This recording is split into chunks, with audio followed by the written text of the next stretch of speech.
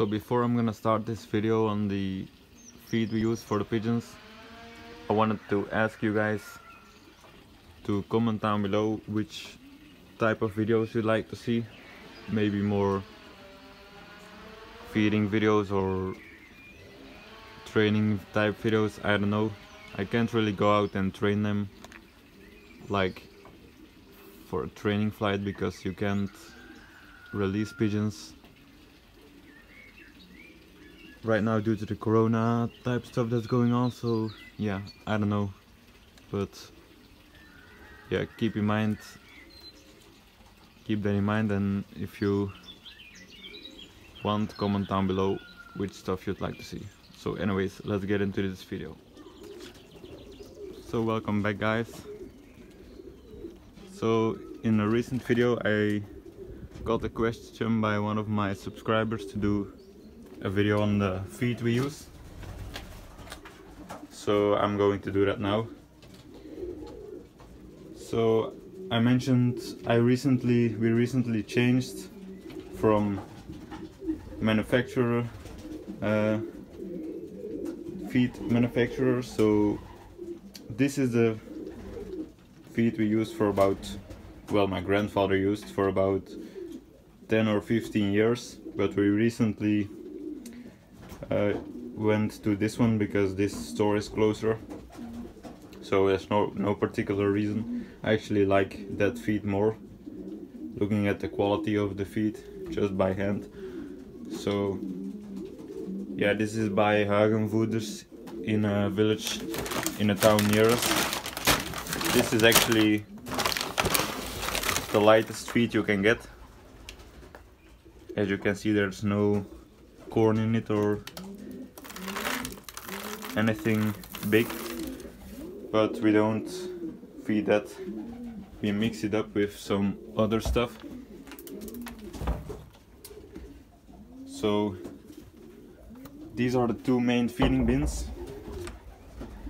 You can't really tell the difference between looking at them like that, but I got some in these containers over there, and this one is the green bin. As you can see, this is what they call sport feed. It has a lot of maize in it, corn.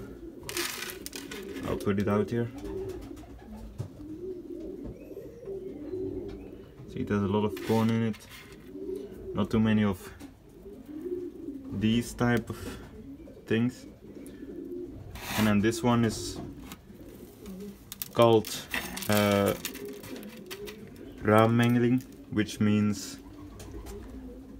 it's called mold mix, but it doesn't actually let them mold easier. It just, you know, they have to give it some type of name.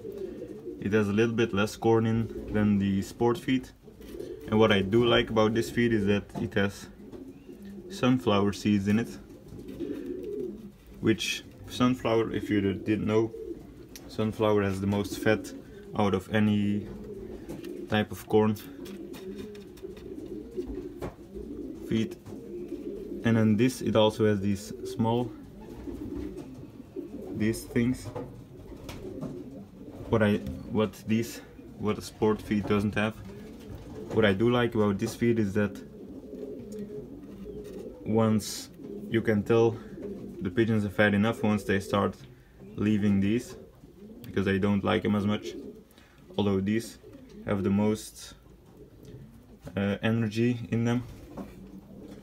They get the most energy out of them. So, and then also a small little other type of feed we use is, this is for the widowers. It's also by this brand, but as you can see, it's totally different color. It's way lighter corn, way smaller. I think it has a lot less protein and calories in it, because, you know, widowers don't actually need a lot of calories or energy for that matter. So yeah, those are the three types of feed we use. we only give those to the widowers, and not always. We only give them like 4 times a week, 4 days a week, this feed type of feed. And then we give this before the race. This is sport, and before and after the race only once, because we feed them 2 times a day, but we'll get into that later. And then these we give to the young birds and the breeders.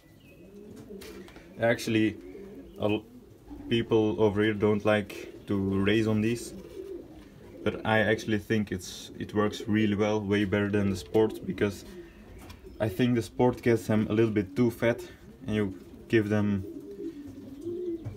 you know, too much feed easier, because they don't leave the small things because they're not in it.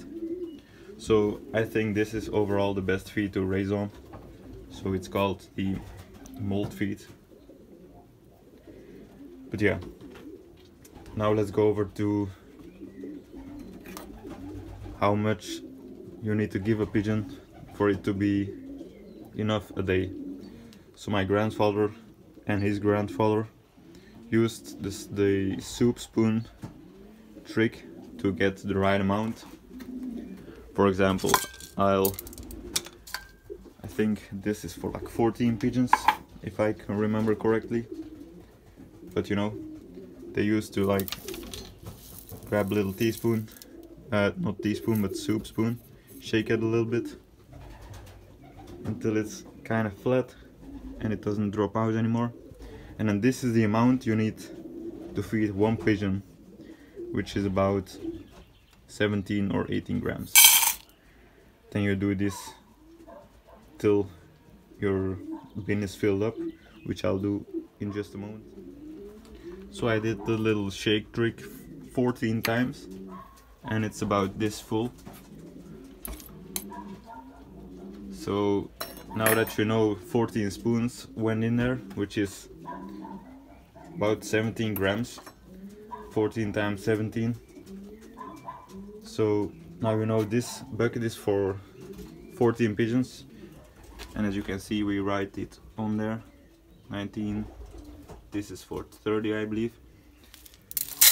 But now that you know that, you just if, for example, if you have 28 pigeons on or 30 pigeons on the loft, just grab 2 of these and you're set. You don't actually have to give every single pigeon like the spoon trick in a separate bin.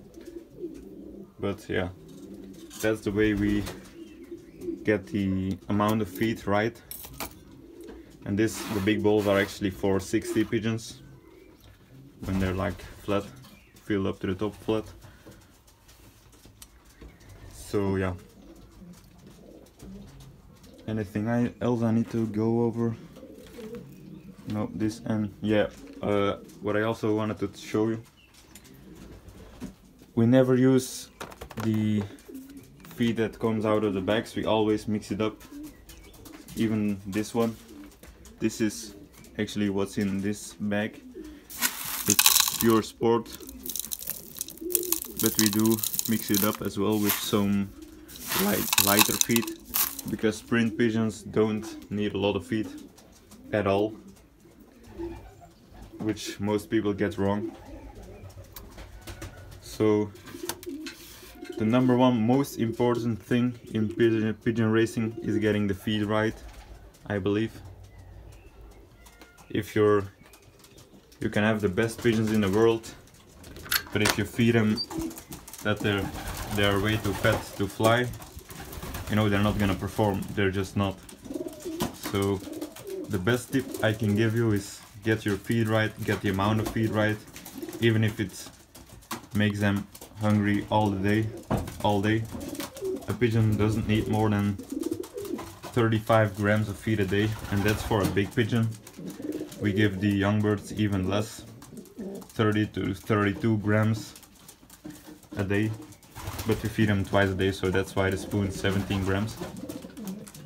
So yeah, that's going to be the video on the feed. Hope you guys enjoyed, and see you next time.